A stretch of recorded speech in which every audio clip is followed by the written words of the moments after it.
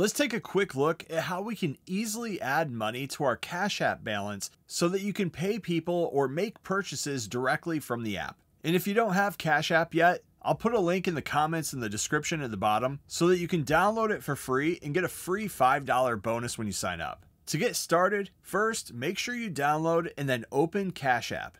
When you first open the app, you're going to be at the home screen here, which is the money sign icon on the bottom center. This screen is going to be for sending and requesting money, but to add money to our Cash App balance, then we're going to have to go somewhere else. On the bottom left-hand corner of the menu, tap the balance icon.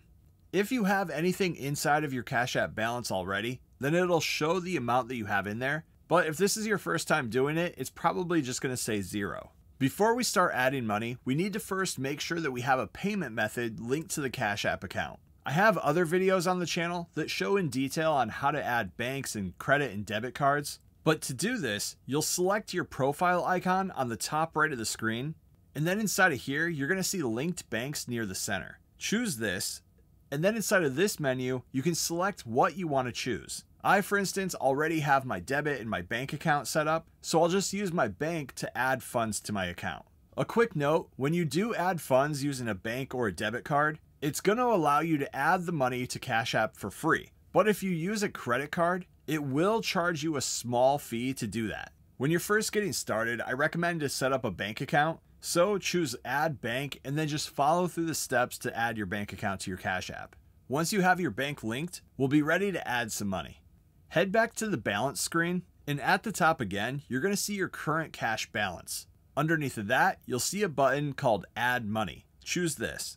From this pop-up menu, you can then choose how much money you want to add to your Cash App balance. You can use one of the presets here of 10, 25, 50, and more, or you can select the 3 dots on the bottom right, and then manually enter how much you want to add. And again, since I have my bank account set up and linked to my account, when I add this, it's gonna be instant. So here at the bottom, I'll tap Add, and it'll automatically add $5 from my linked bank account over to my Cash App balance.